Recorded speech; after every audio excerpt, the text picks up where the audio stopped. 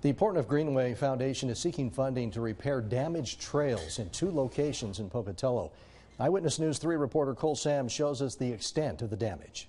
The people here in Pocatello love the outdoors and love using the local trail system. But for 2 of the trails in the Gate City, recent flooding has resulted in significant damage, with both the Parish Trail and the Unity Trail needing some help. When you come here to the Parish Trail, you can see what I mean. The repair here at the Parish Trail is going to be much more extensive. A lot of water came down along the sides of the trail and washed it out. The Portneuf Greenway Foundation says they need approximately $30,000 to fix both trails, with the bulk of that money going to the repair of the parish. We're going to need to come in and replace probably 400 feet of pavement and build some kind of drainage structure to catch the runoff in the future and carry it away and around the trail and carry it down to some detention ponds that the city has built. And when walking on the Unity Trail, it may be hard to see any damage, but they say that might change if they aren't proactive. We noticed that it was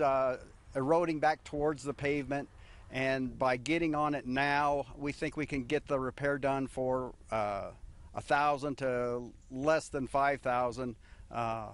If we wait and if there's another big rainstorm, it would be as damage as extensive as this, and we're looking at the $20,000 to $30,000. And to fund this project, the foundation needs your help, as they receive no direct funding from the city of Pocatello, but the city has stepped up to help with the situation. They partner with us and let us try to share the funding and coordinate the volunteers and get volunteers in, so I think we've been able to do it at a very reasonable cost. Reporting in Pocatello, I'm Cole Sams.